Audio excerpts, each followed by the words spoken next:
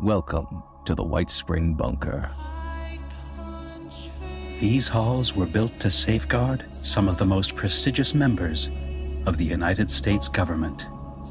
Now we are all that remains, though we are always looking for men and women capable of restoring what has been lost. In return, we offer this, our refuge from the world above. Please, take your time and look around. Our assets have made great efforts to restore this place to its former glory. Welcome, member, to our little enclave.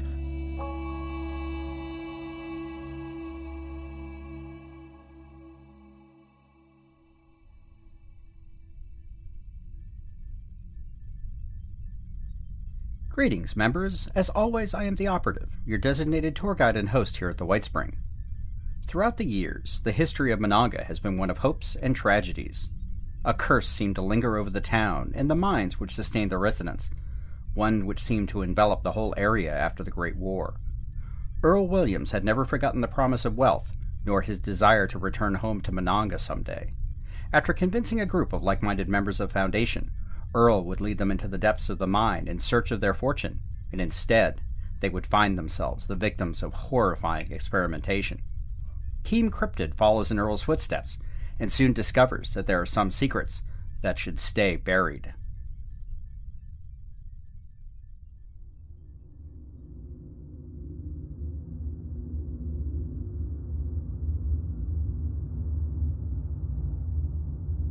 This is bullshit, Earle. There ain't nothing down here. If we came all the way from Foundation for a heaping helping of dirt, you're gonna owe us big time. Settle down. I told y'all this trip would be worth it, and it will be. This here mine's been closed up for years, untouched. Those auto miners missed plenty when they tried to clear this place out before the war. Once we get into the main shaft, it'll all be ours for the taking. Gold aplenty, I'm telling you. You better be right, Earle, 'cause my wife is gonna kill me if not. Damn straight I'm right. You assholes have been bitching and moaning since we left. Monongah was my home before those fucking scorch ran us off, and I know this mine is the motherlode. Feel free to run off with your tails between your legs, but I'm getting what's mine. For me, and for Maggie. There was a collective grumbling from the crew, but they had come this far already. Earle watched as they collected rope in their packs, preparing to make the descent into the very bowels of the mine, where Earle Williams was convinced that the true treasure of Monongah could be found. What had started as the germ of an idea over too many drinks had turned into a near obsession for Earle. Before the war, he had been a miner, scrapping by trying to put food on his family's table, working long hours underground. He had tried to warn the townsfolk when the Hornwright executives made their offer to buy out the mine and pay dividends back to everyone. Those initial payments appeared to be a godsend, a lifeline that soon turned into a boat anchor wrapped around their collective legs. The auto miners had come in and stripped the mines of everything of value, or so they said, leaving nothing but dust and dirt in their wake. Fucking Hornwrights ruined everything. Earle had been on the bandwagon to march right down to the Hornwrights' mansion and burn the whole place to the ground, but the bombs had put an end to that idea. After that, he'd done his best to protect his family, first from the goddamn raiders that infested the hills, then the monsters that bubbled up from the south. Once Earle got a load of the scorched and the flying monsters people called scorch beasts, he packed up his family and as many folks as would follow, and headed north, not stopping until he left Appalachia far behind. Earle had always kept part of his heart back in Appalachia, so when his family finally hooked up with settlers who said they were heading back, Earle went along with them. The region wasn't anything like he remembered. Everyone left behind had died or worse, but Earle still tried to make the best of it. He and his daughter set up at Foundation, but Monongah kept calling him back. He still didn't believe the mines were empty. He figured those auto miners got all the easy ore, but may have opened up some new veins further down. A treasure trove of materials just waiting for someone brave enough to get it. Nothing worth it is ever easy, right? So he'd start talking about his plans, collecting like-minded individuals who shared his desire to strike it rich and start a better life. Of course, his daughter Maggie thought he was crazy, loved him to death, but never understood why he was so obsessed with going back to Monongah. They'd all heard the stories. The town was cursed and some such nonsense. But that just made Earle all the more anxious to go. As long as people stayed away, it meant whatever was in those mines was untouched and ripe for the taking. Traveling north through the Divide hadn't been easy, but at least they didn't have to deal with the raiders of old. Getting to Monongah hadn't been the problem. Keeping his crew together had been. Scared of a bunch of old stories. Pussies. The town was a bit worse for wear, having been abandoned for well over a decade. The old church had been burned to the ground and several houses had been crushed by landslides, but to Earle it was still home. They spent the first couple of days camped in the town proper, collecting supplies and checking the old paths up to the mountain to the mines. The whole area was deathly quiet. No people, no animals, just the sound of the wind whistling down from above. It had spooked the crew, and Earle spent most of his time talking up the scrap and ore they were going to find up in the mine. They'd be rich, or at least well off enough to strike out on their own. The whole time, Earle kept writing in his journal. An old habit of his, he figured it would serve as a reminder of his adventures down the road. He'd left pages at the campsite, then up at the old tunnel entrance. The way had been blocked, but Earle and his crew had dug their way through. And after another pep talk, they all entered the mine, heading ever downward into the earth. Feels like we were only here yesterday. Earle had set up their final camp just above the main shaft. Back in the old days, the cavern was the staging area for miners, a place to eat, rest, and prepare before heading back down for their shift. It had also been where Hornwright had set up their auto miners. A few of them had been left behind, and Earle took pride in taking a sledgehammer and giving the bots a few good whacks. Feeling a bit better about everything, Earle scribbled a few last notes before stuffing the journal back into his knapsack and placing it into one of the work trailers. Taking one last look up the tunnel, he turned back to his crew. All right, now let's get what we came for. Eddie, you and Bob wait up here until we give you the all clear. Everyone else, let's get to work. The group walked over and grabbed the thick ropes, looping them around their waists, while Bob and Eddie checked that they were securely fastened to pieces of heavy equipment. On Earle's signal, they all slowly dropped down the main shaft into the darkness, their lights quickly lost in the gloom.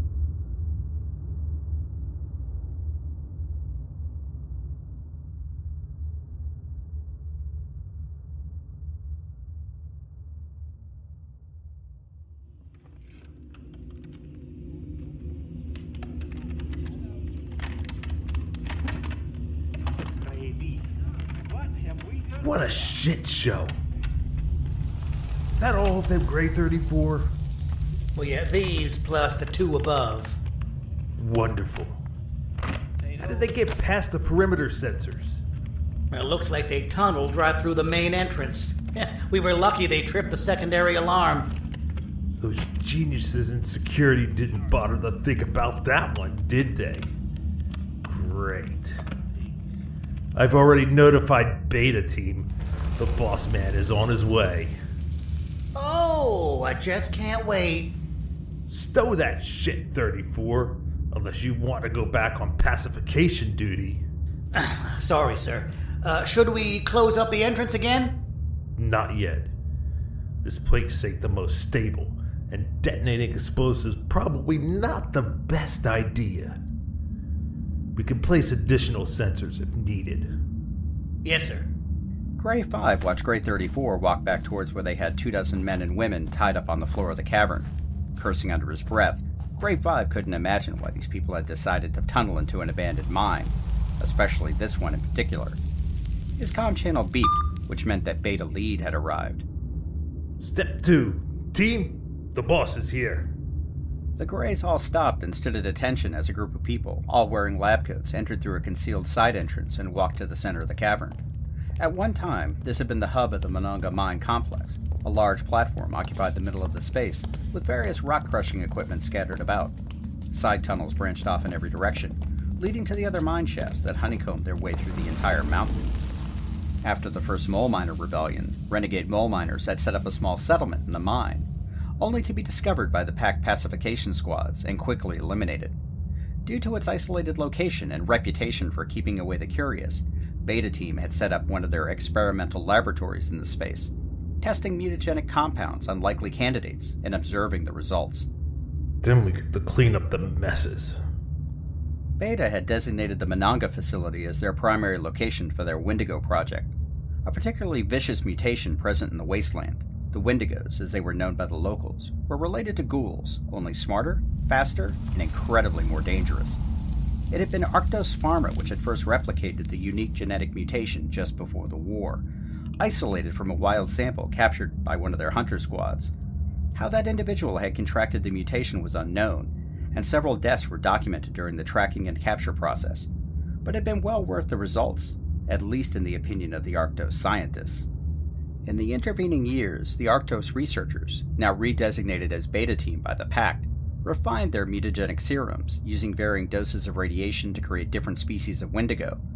One particularly promising early sample escaped confinement and soon became known as the Night Stalker, terrorizing the sons of Dane in the Northern Savage Divide. The Greys never liked Beta's research. Despite benefiting themselves from the mutagenic serums, the creatures Beta experimented on were unpredictable and extremely dangerous.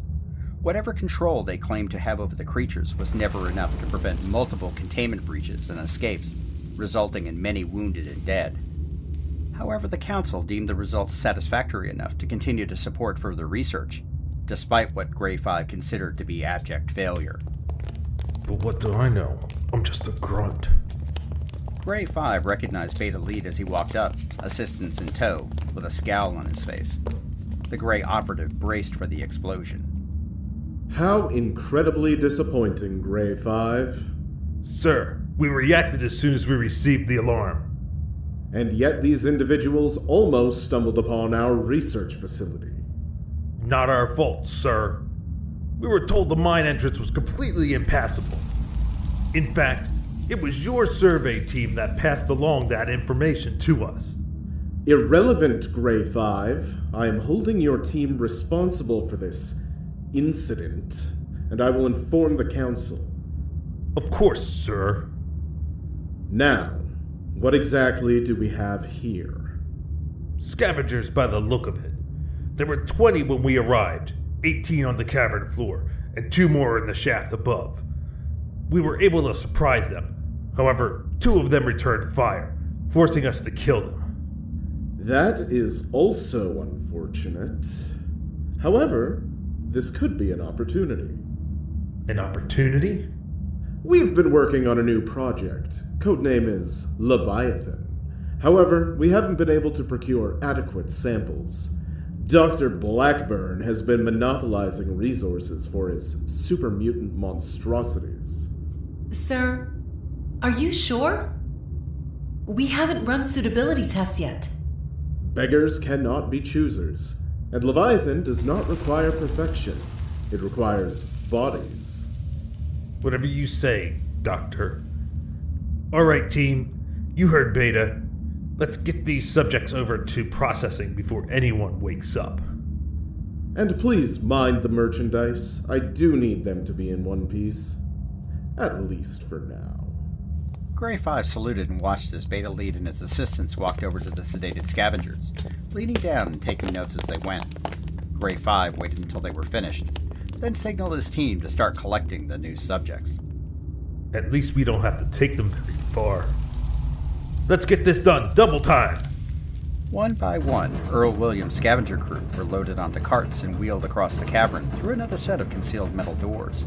Several technicians were there to greet them, making notations in a nearby terminal before putting each subject into their own cell. Grey 5 finished up and watched as the first of the scavengers started to wake up. He almost pitied them. Almost. Whatever Beta had planned wasn't going to be pretty. It was going to be painful. And Grey 5 just hoped it wouldn't become yet another mess that he needed to clean up.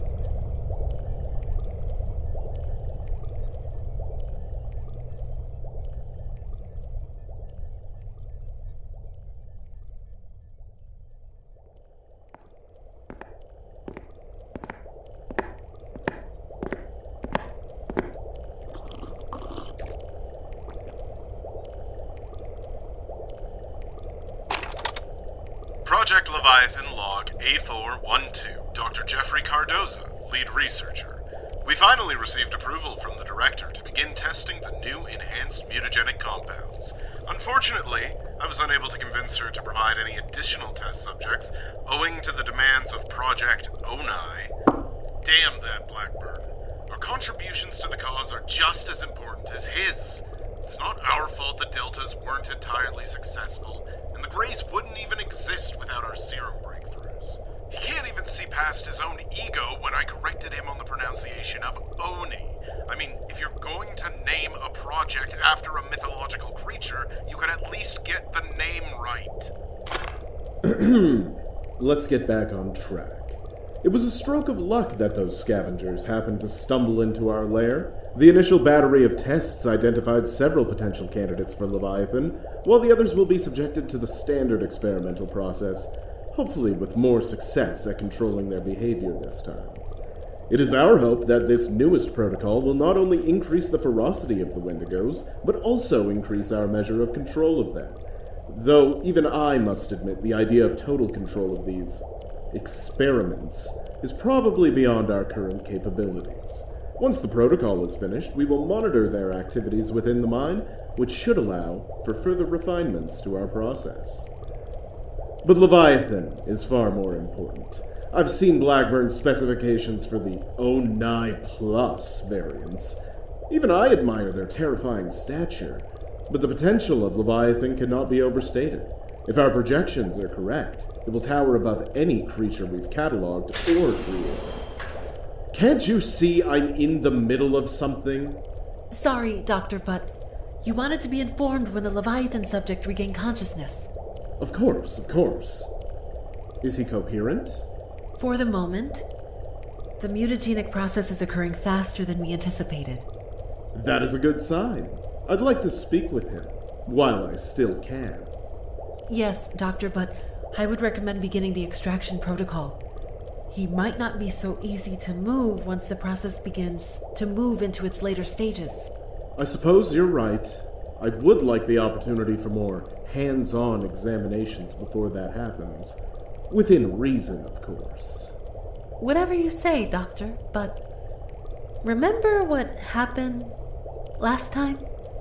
That's why the revised protocols are in place. Now, let's get down to the lab. The technician cursed under her breath. It was just her luck to have been reassigned to this godforsaken hellhole of an old mine. You said he was coherent. That's one of the other subjects. We couldn't get close enough to administer the sedatives.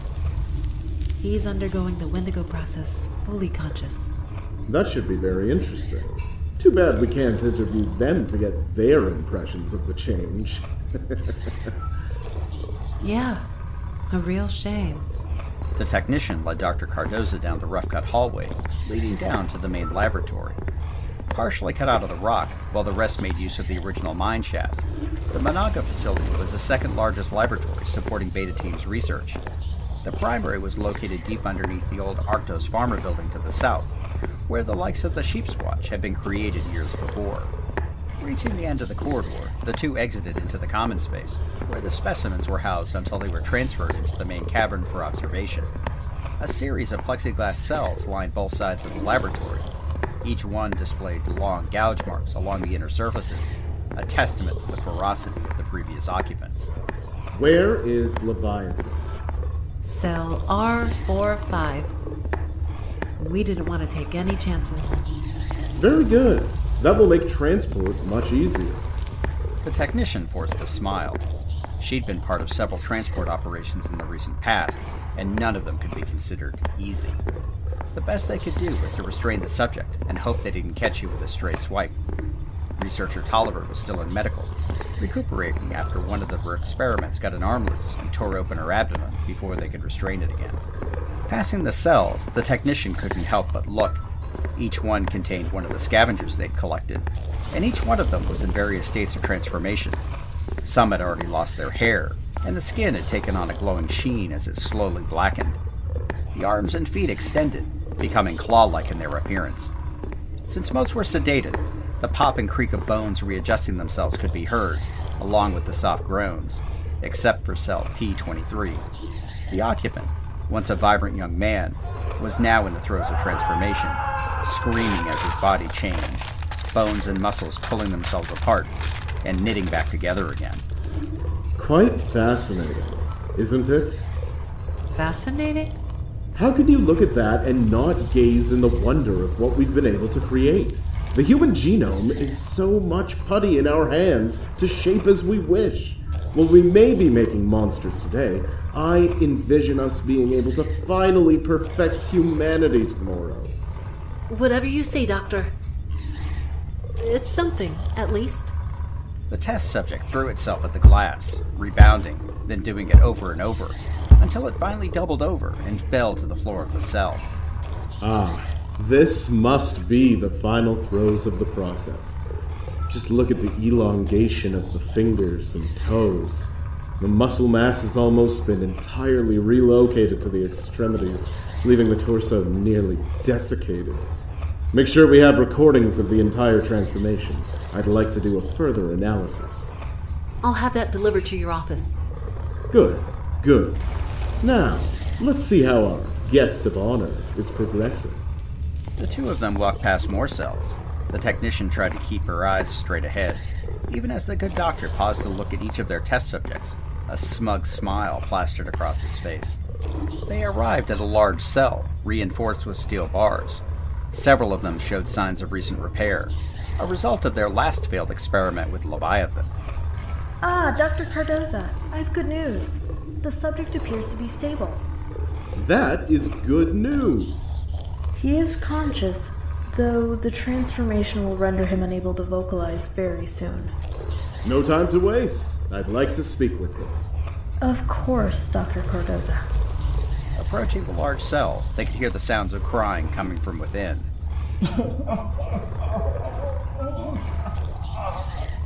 I do hate when they get emotional. One advantage of keeping them sedated through the process, unless absolutely necessary. However, we must document Leviathan as thoroughly as possible. The technicians rolled their eyes. As far as they were concerned, Leviathan was a pipe dream. The number of failed experiments tied to the project were almost too numerous to count. With the ever-increasing population of Wendigos the only demonstrable result of their work at Monongah, but far be it from them to complain. It was far better to keep the powers that be satisfied than to end up on one of the slabs as the next test subject.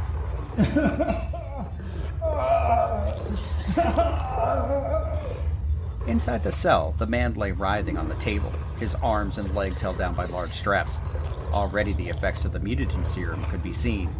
Large growths were visible on either side of his head, while the legs were showing signs of deformation and elongation. So far, the results were interesting, though the other subjects had progressed even further before their bodies gave out. Oh God. It hurts so bad. What did you do to me? Where's my crew?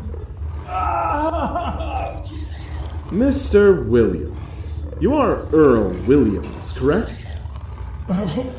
Maggie. Need to get back to Maggie. He's been repeating that name for a few hours now. We believe it may be his wife or daughter. Okay, Mr. Williams. We just need to finish our tests and you can return to this Maggie person. But first, I need you to describe to us how you are feeling. Let it go. Please. It burns all over. I'm on fire. Oh, what did you do to me? I just want to go home. Focus, Mr. Williams. This next part is very important if you want to go home. It feels wrong. Oh, please. Burn.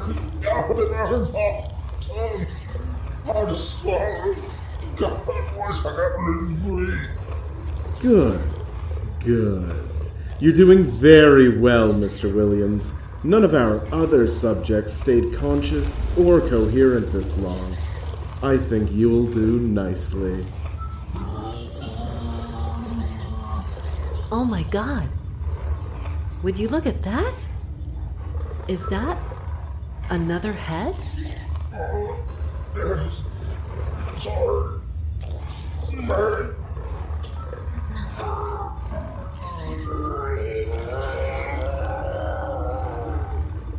A most intriguing development. Mr. Williams is quite the specimen. I believe I've seen everything I need to see. Monitor his progress, and if he exceeds existing containment protocols, you must move him to the upper chamber. Are we clear?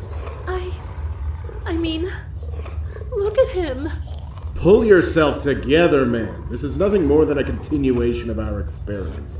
If you're not capable of following my orders, I'll find someone who will, and you will no longer be useful to us. Do you understand? Yes, Dr. Cardoza. I'm sorry. It's just...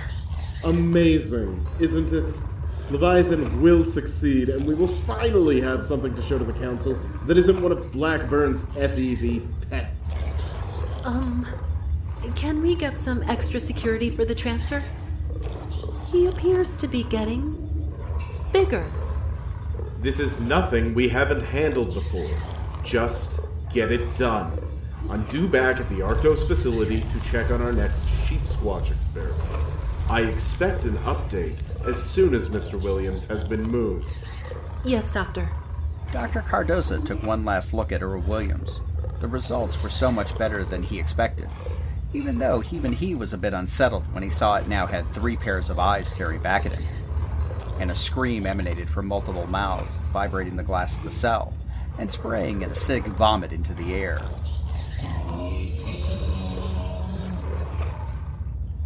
This will do nicely. Very nicely indeed.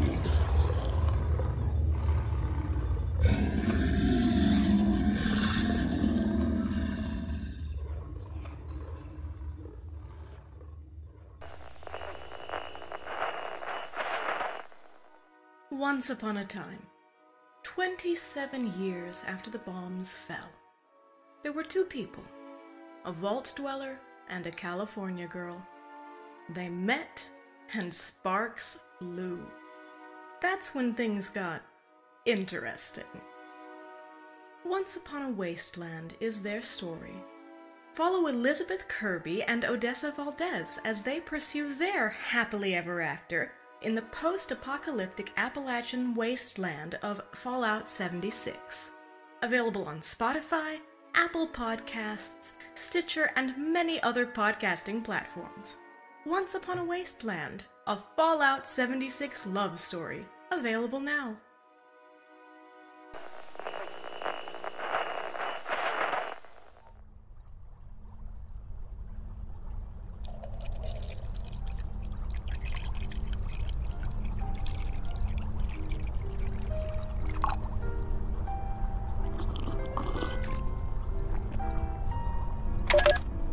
Project Leviathan Log A418. Dr. Jeffrey Cardoza, lead researcher. Despite a few minor mishaps, the subject formerly known as Earle Williams was transferred to our holding area just below the main mine shaft. Perhaps I could have requested additional security, but no need to cry over spilt milk now. I never liked those technicians anyway.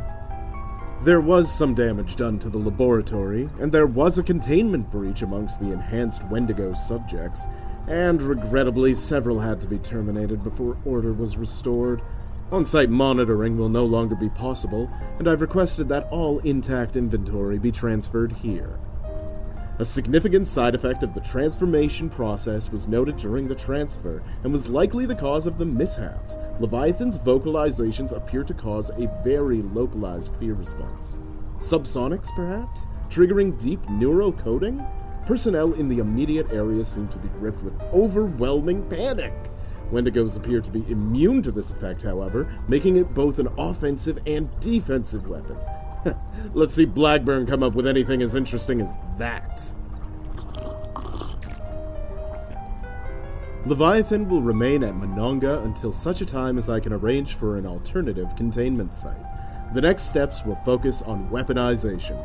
If I can show the director the power of our creations, she is sure to increase our allocation of resources. There's no reason we can't be considered a viable alternative to Project Onai. Personal note, I spoke with Dr. Trillian yesterday.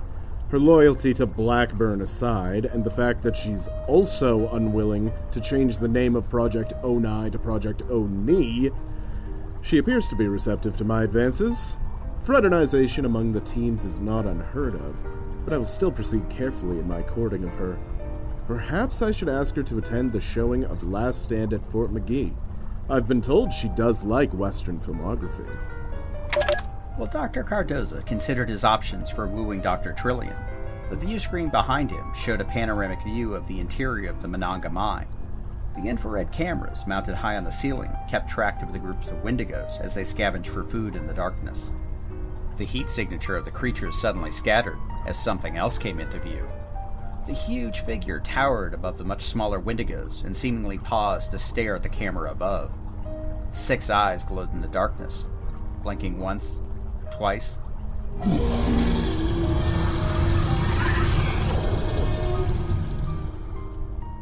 Leviathan rises.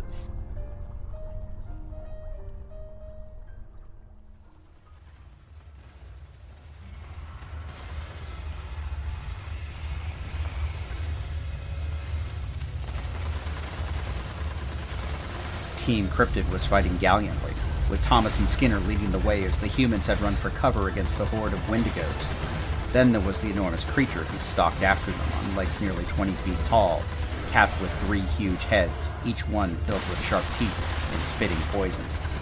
In the darkness of the cave, lit only by the muzzle flashes of the team and their flashlights, the huge creature's screams had caused panic amongst the members, scattering many of them in all directions, making them easier pickings for the small creatures. Get to cover!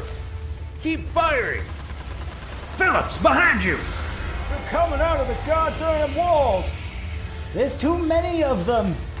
That thing is coming back! Get behind me! Douglas, I think I found something. A little busy here, Emily. It's a door. Maybe a way out. A door? Definitely a door. Get over here and see if we can get it open. Shit! That thing just crushed Phillips. Stay clear of the legs! Hold him off. We need to get out of here. Skinner, we found a door. A door? Thomas, we might have an exit.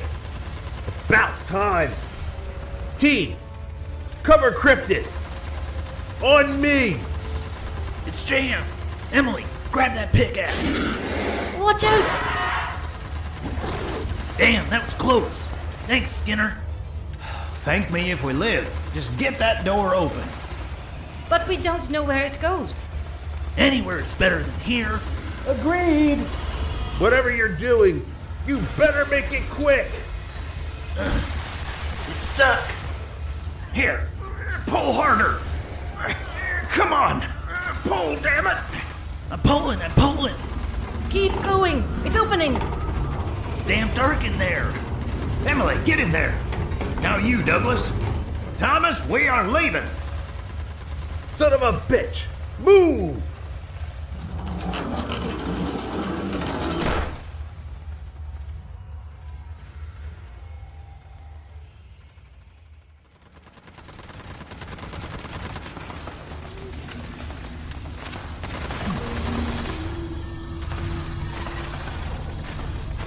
It hadn't been easy, but Douglas and Skinner had finally forced the sliding door open, covered by members of Thomas's team who laid down their lives so that the remaining survivors could run inside.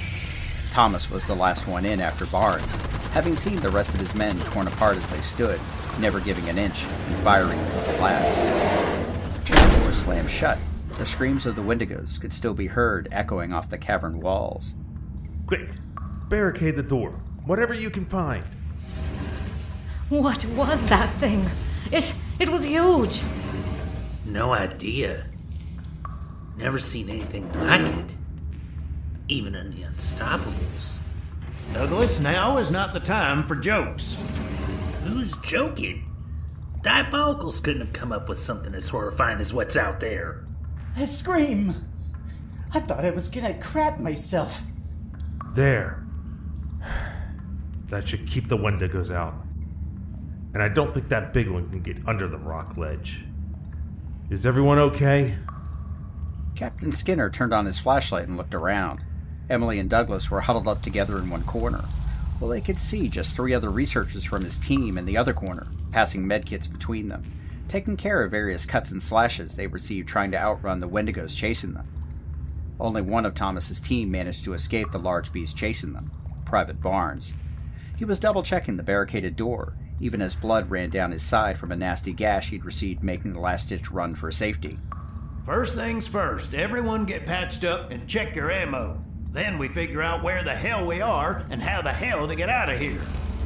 Skinner took a moment to check himself. His armor had warded off the worst of what the Wendigos could do, though he was able to get his fingers into several grooves their claws had carved into his torso plate. Thank God for American engineering. Shining his flashlight around the room, Skinner could finally get a sense of where they had found themselves. It certainly didn't look like a mining office. In fact, if he didn't know better, he'd say they were in some kind of control room. The whole space was perhaps 30 feet by 20 feet, with terminals and mainframes lining 3 of the 4 walls. The final wall was covered in blank screens, several of them cracked and one hanging off, only held on by a few thick wires. Just what in the hell have we gotten ourselves into? Okay, so maybe going down wasn't the best idea. Gallows humor, Thomas? We didn't have a choice. And Douglas was right.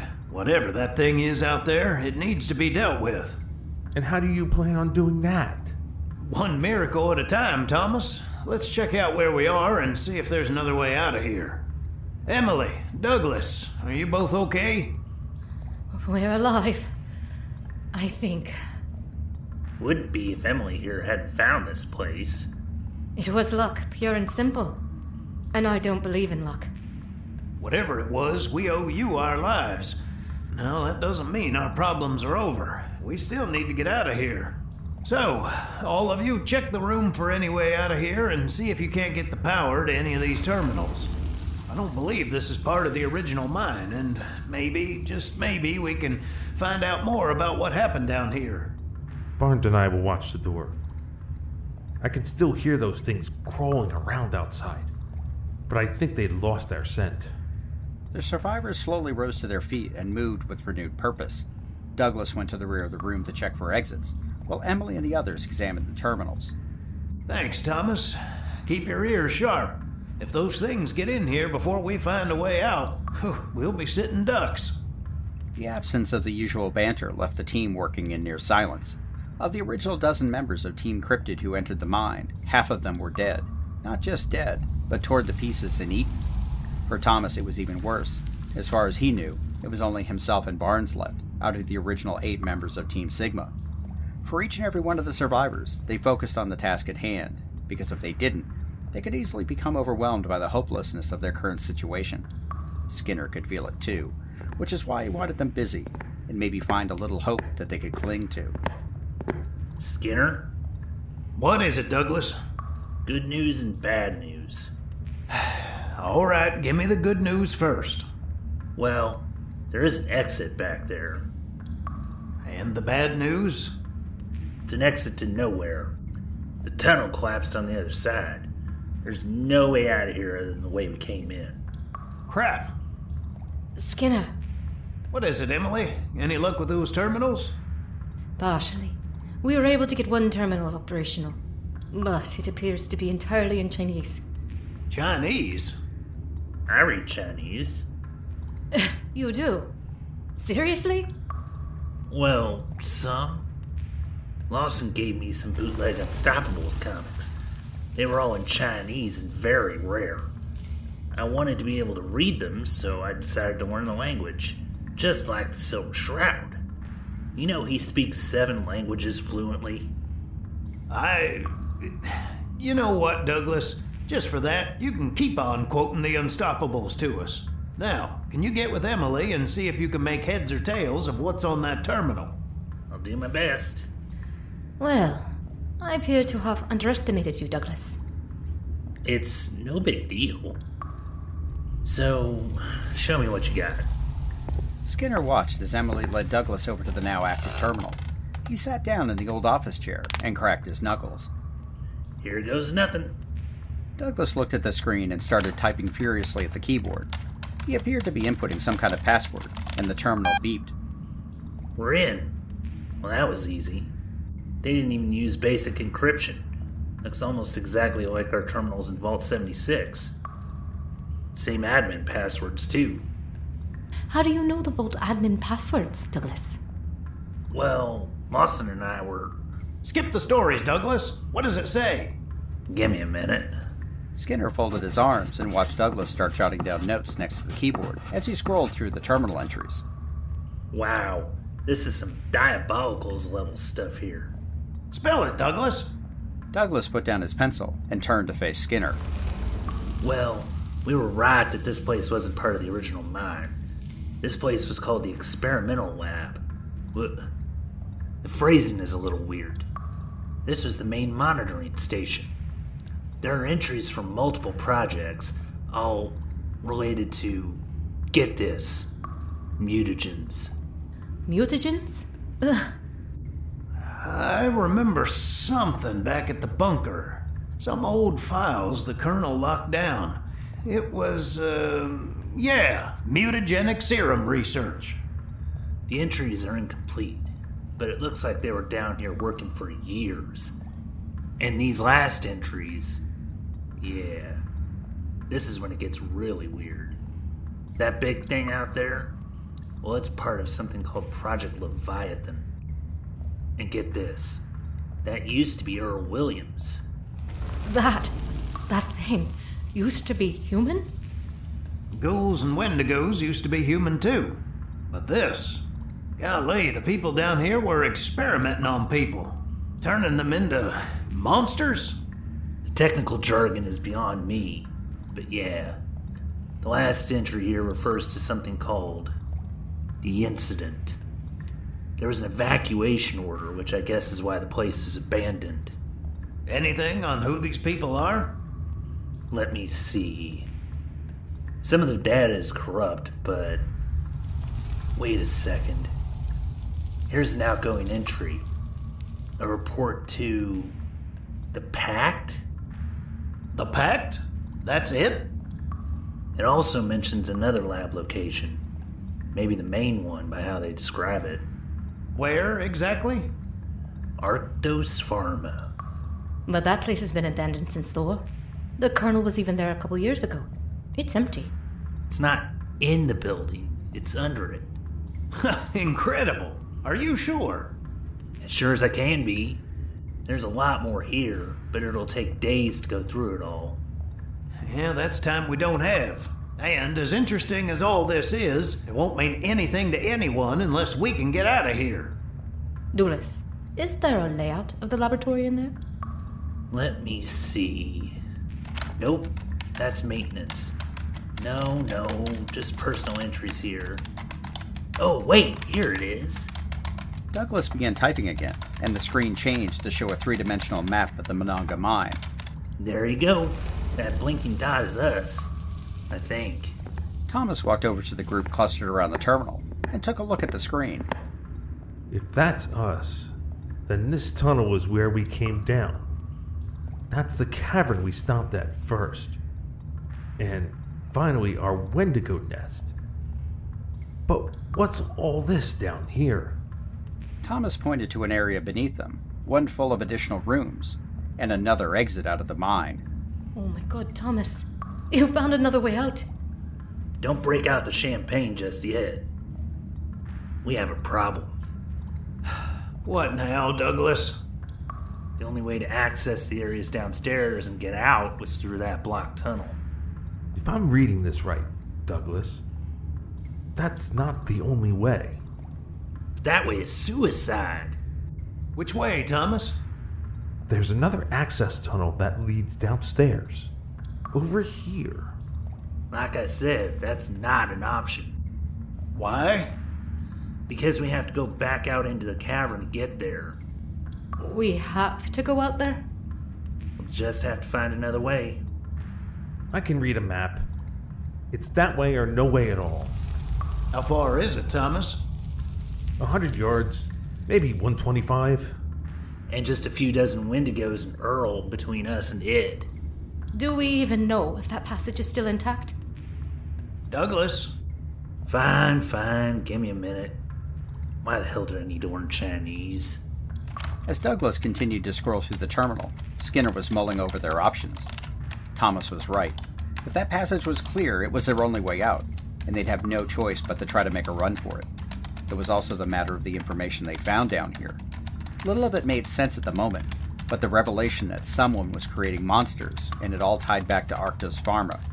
The Colonel needed to hear about this. Aha! Not even the inspector could do better. What does that even mean? Sorry. Force of habit. Just tell us what you found. There's still a couple of active connections to the facility status. Looks like the floors under us suffered some pretty significant damage, but the paths we need still show green. Better yet, that door still works. And it has power. Can we open it from here?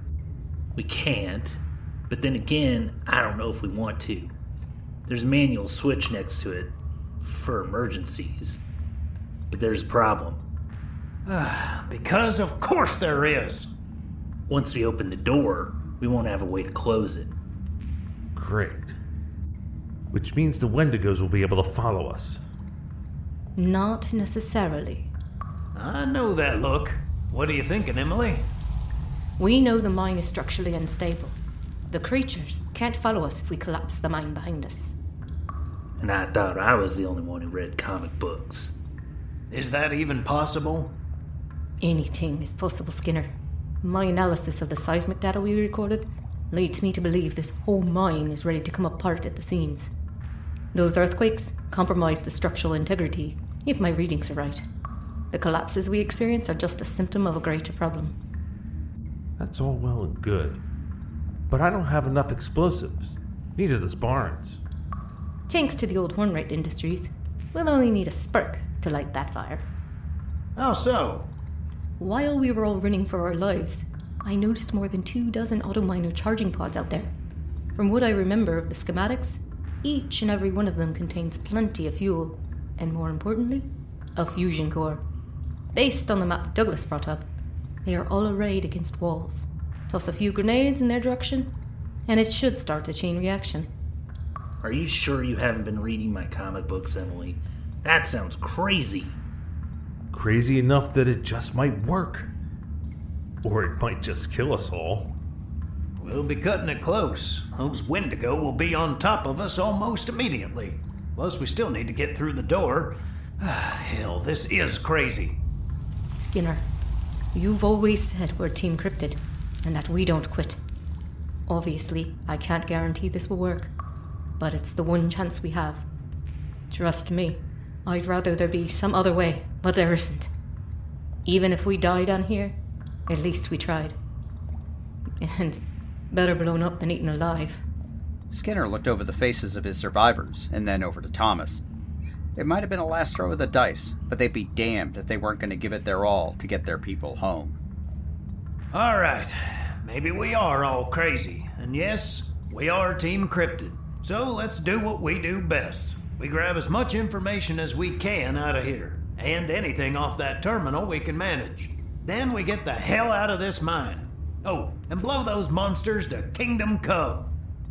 Sounds like a plan. If we survive, I am totally turning this into a comic book.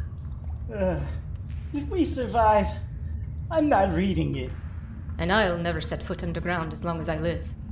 The bunker is underground. Fine. I'll never set foot in a cave or a mine or a... Oh, shut up. That's the spirit. All right, folks, get to work.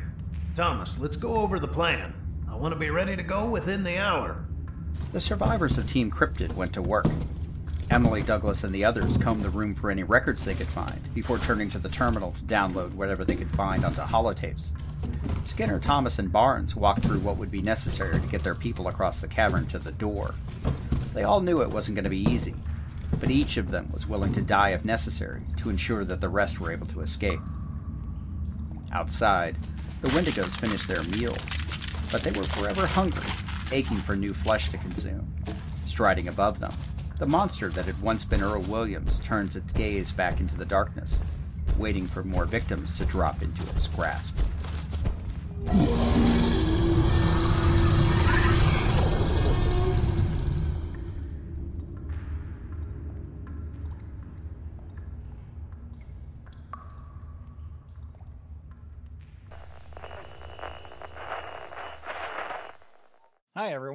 I'm Chris. And I'm not. We're not doing that routine right now. We're trying to do an advertisement. Oh, fine. I'm Sir Aloysius Pernicious, the better half of the team at One Wall Comedy. Okay, I wouldn't go that far. Anyway, come check us out on YouTube. We're your #1 source for independent sketch comedy on the internet. Yeah, 'cause that's such a big market. All right, come on. Let's get out of here. I'm getting paid for this, right? Don't push your luck.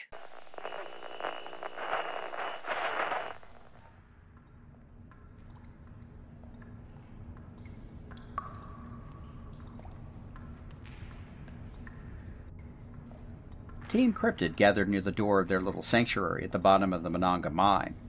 Douglas winced as he readjusted the straps on his pack, which now included the once active terminal they'd investigated.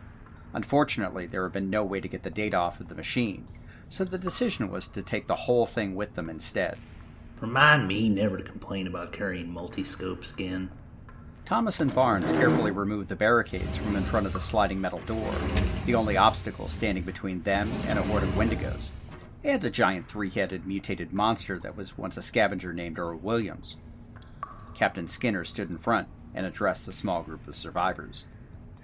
All right, I'm not going to sugarcoat it, people. Desperate times call for desperate measures. And this might be the Hail Mary of all Hail Marys. We've got to cross 300 feet of Wendigo-infested cavern, avoid a giant monster, blow everything to bits on our way out, and then hope and pray that the exit tunnel below us is still intact. Any chance is better than no chance at all. Myself, Barnes, and Skinner are all going to lead the way and try and clear a path. If Earle heads in our direction, we'll try to distract him until y'all get to the door. Speed is key. Don't stop, no matter what happens. Now, thanks to Emily, we know how many grenades we have to toss at those auto miner cradles to start a chain reaction. Each of you has a satchel just in case. The last person through the door has to pull the chain pin and heave the whole thing at the nearest cradle. Then, run like hell. It could bring the whole mine down, just enough to block the Wendigos, or anything in between. I don't think the Silver Shroud can come up with a better plan. Does that count as a vote of confidence, Douglas? Maybe. They are definitely not paying me enough for this. We don't get paid, Barnes. Exactly. That's good enough for me. Well, there's no reason to wait any longer. So everyone get ready. And remember, don't stop for anything. Skinner turned and rechecked his rifle, while the others all either did the same or said silent prayers.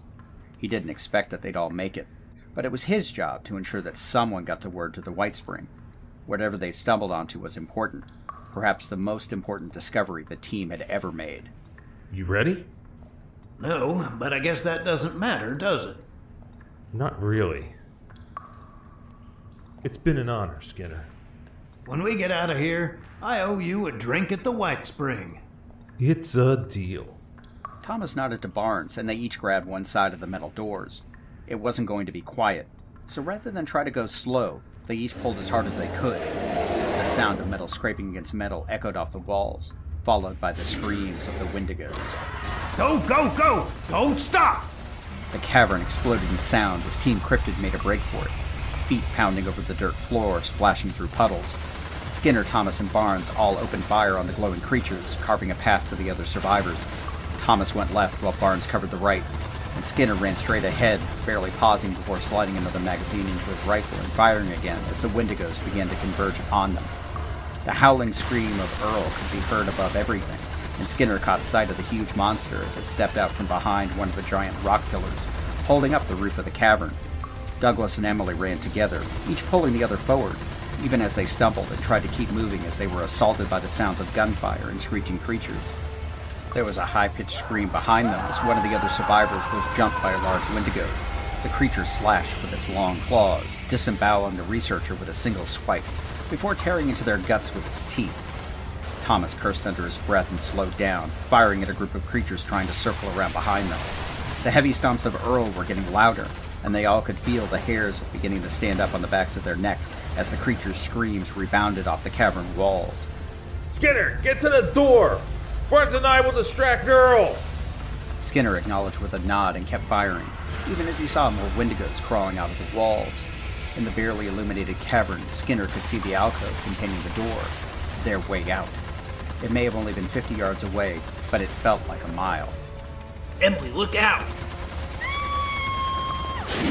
Another Wendigo leapt out of the darkness and knocked Emily from her feet. It pounced on her prone body, preparing to claw her open. Oh, no you don't. Douglas grabbed the first thing he could get his hands on, which just happened to be the bulky terminal strapped to his back. Swinging it like a bat, he smashed the computer against the side of the Wendigo's head, cracking its skull like an egg, splattering both he and Emily with gore and glowing blood. Get up, we gotta go. Emily shoved the dead body away and got to her feet, holding onto Douglas's hand for dear life as they ran towards the waiting door. There was yet another scream, and another as the last following researchers were set upon by more Wendigos, while Thomas and Barnes found themselves face to face with Earle. The monster, still half hidden in the shadow and illuminated by the flashes of rifle fire, reared up and screamed again, forcing Barnes to his knees as he fought against the panic caused by the creature's howl.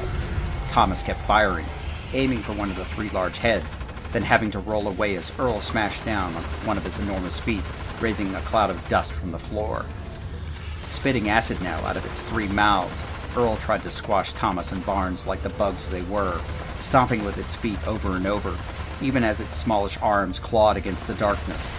Almost simultaneously, Douglas, Emily, and Skinner reached the alcove hiding the exit door. Get it open, now! Douglas, in a near panic, couldn't find the switch. He looked to the left and right, but his eyes were sticky with glowing blood. Emily shouldered her way beside him and found the handle. She pulled it with all of her might and was rewarded when the wall appeared to part in front of them, revealing a long concrete hallway illuminated with red emergency lighting. Skinner didn't hesitate and pushed both Emily and Douglas through the door. Just keep going! Turning back, Skinner raised his rifle again and fired into the mass of Wendigos. He could still hear the sounds of gunfire, which meant at least someone was still alive, but they were out of time. Thomas, time to go! It was barely audible above the din of battle and the screams of the Wendigos, but both Thomas and Barnes heard Skinner. Exchanging quick glances, Barnes pulled the explosive satchel off his back. There wasn't time to communicate what he was about to do, but Thomas saw it in Barnes' eyes.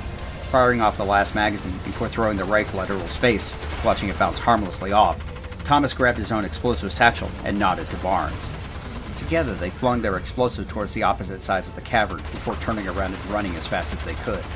The fuses were set for 10 seconds, which felt like an eternity.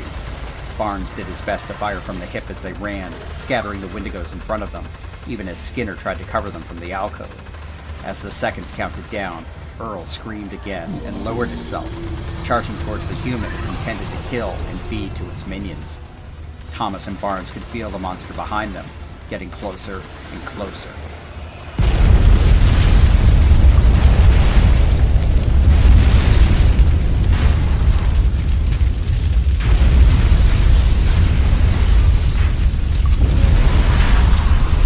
Emily had been right.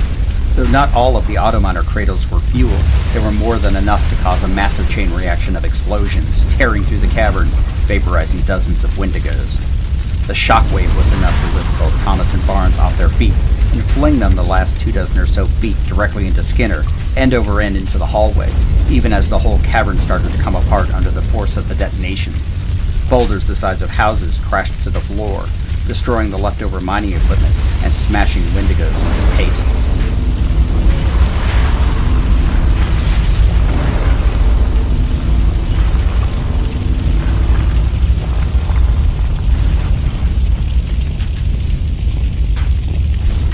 The three operatives got hastily to their feet and continued to run down the hallway, their boots echoing against the concrete. One Wendigo jumped after them, almost clearing the door, when it too was crushed by a giant rock from the ceiling. The monster known as Earle, Project Leviathan, screamed again and again, even as one of its heads was caved in by a falling rock, until the entire ceiling gave way, sending thousands of tons of rocks down into the cavern, ending Earle's screams once and for all.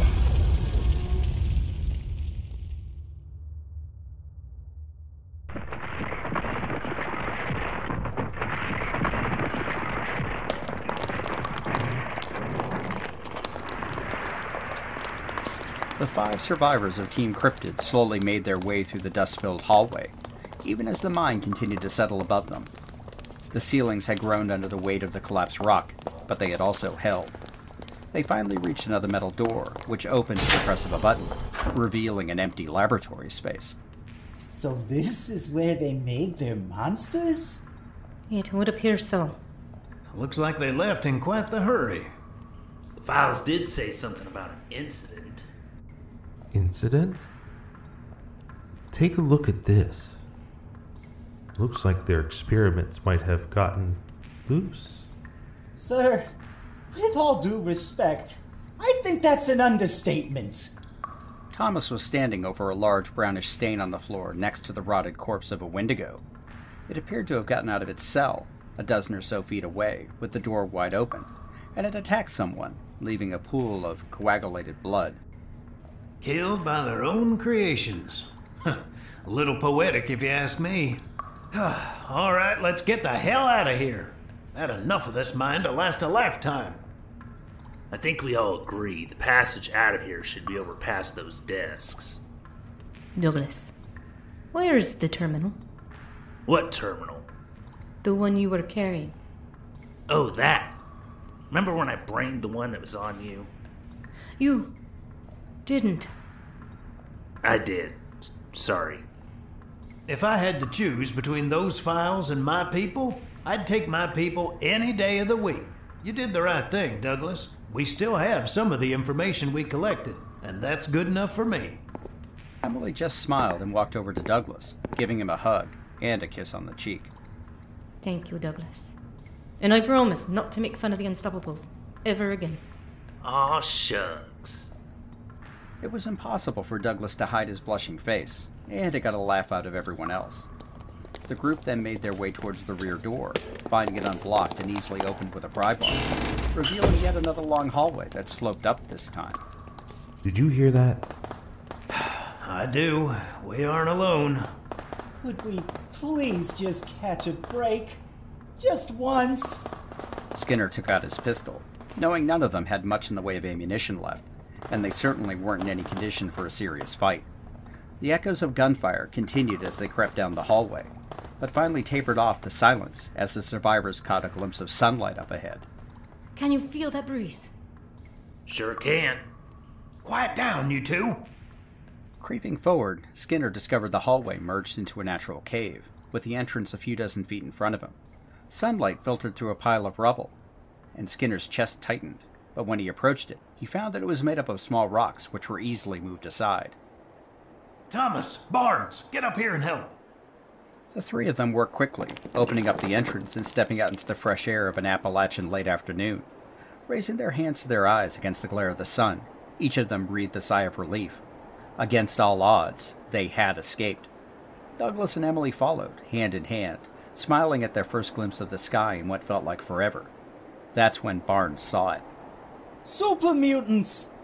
Both Thomas and Skinner pulled out their weapons and pointed, only to discover, when their eyes had finally adjusted to the light, that they were standing above a small valley, with dead super mutants and mutant hounds scattered along the valley floor. What happened here? It looks like an ambush. But who did the ambushing? Skinner didn't need to wait for an answer. Several figures wearing power armor and carrying miniguns rose from the lip of the valley opposite the group. Those guns were now pointed directly at them. We are the Brotherhood of Steel. Put down your guns and surrender immediately. This is your only warning. Well, shit. Do what they say. I thought the Brotherhood of Steel died a long time ago. Maybe they're just the new Brotherhood. Who knows? I think people with miniguns can just call themselves whatever they want. Thomas, Skinner, and Barnes put their guns on the ground, and everyone else held up their hands. The members of the Brotherhood marched forward, past the dead super mutants, and up to where Team Cryptid was standing. Skinner recognized the armor from his time in the U.S. Army before the war. They were wearing T-51B, slightly modified by the looks of it. He found himself confronted by the leader, this Knight Shin. Identify yourself. Captain Skinner, Team Cryptid. New Enclave. And just who the hell are you? New Enclave? You're from the White Spring. And what of it? and you have no right to hold me and my people. We've been through hell, and we have important business to get to. You're not going back to the White Spring, Lawrence. Skinner did a double take. 2 more people, not wearing power armor, were walking up the hillside towards them, and he recognized that voice. Overseer? I'd say it was good to see you again, Lawrence, but seeing you wearing that uniform turns my stomach. Now you see here, Overseer. You too, Henry? And the rest of you. I am so disappointed. You turned your back on our family. You turned your back on Appalachia, where we're going to set things right. But first, you are coming back with us. My friends here have a lot of questions about what has been going on around here and what your new enclave is responsible for. Overseer, you don't understand. We found things. There's something very terrible going on here. That's enough! We've heard all about what you've done. You will have the opportunity to explain yourselves back at Fort Atlas. Until then, you are prisoners of the Brotherhood of Steel. Skinner and Thomas tried to protest, but to no avail. The group of survivors were led off back up the trail to the southeast, towards the old Atlas Observatory. Day, who had been silent during the confrontation and disgusted by the way they were treating these people, for no good reason that he could see, followed behind the Overseer. Overseer? What is it, my boy? Is this necessary? Taking them prisoners? They weren't doing anything. We don't have a choice, Day. Appalachia is coming apart at the seams, and Valeria is responsible. I know it. Lawrence is a good man. I know I can convince him to tell the truth. The others, well, we'll see. What do you mean, we'll see?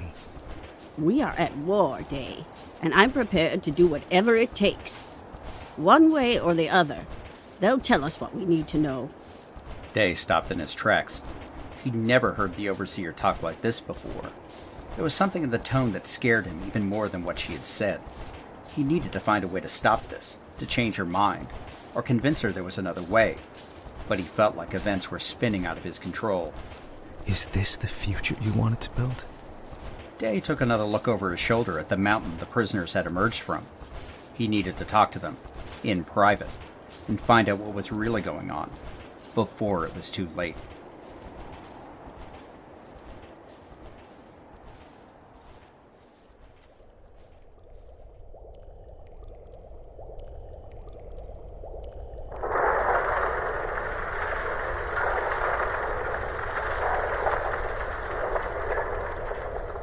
And that's it.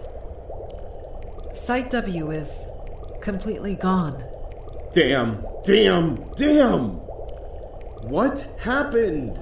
Sensors detected a series of explosions, confirmed by our remaining infrared cameras. The entire facility collapsed. And Leviathan? Gone as well. We have to assume all subjects were terminated. This'll set us back years! Just when we were about to present our findings to the Council! This is a disaster. Sorry, Doctor. Get out! Just get out of my sight! Wait a moment, wait. Perhaps not all is lost. We may need to accelerate our other plans. Open a channel to Blue Ridge Caravan. I would like to speak to Mr. Costas. And Site W? And the Council? For once, playing second fiddle to Blackburn has its usefulness. No one will be asking too many questions as long as they're focused on Keystone and Project Onai. This stays between us. Do you understand? Otherwise, I will be rapidly in need of new test subjects. I understand fully, Doctor. Stand by for your connection to the Blue Ridge.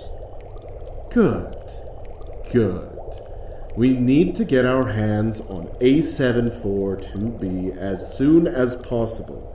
She will be the key to getting us back on track and will more than make up for the failures of Leviathan. I have Mr. Costas, Dr. Cardoza. Mr. Costas. I very much need to speak to you regarding antlers.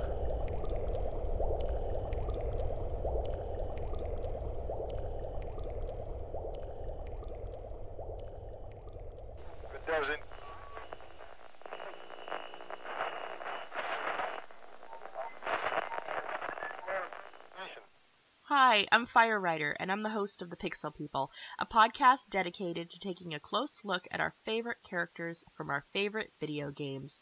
From major characters who define the course of a game's storyline to smaller characters who you might have never noticed. Every week, we go beyond the quest line to examine a particular character's story arc and choices, and discover the real-world parallels and life lessons hidden just below the surface. I hope you'll join us. You can find the Pixel People on Anchor, Spotify, Apple Podcasts, and everywhere else you listen to podcasts.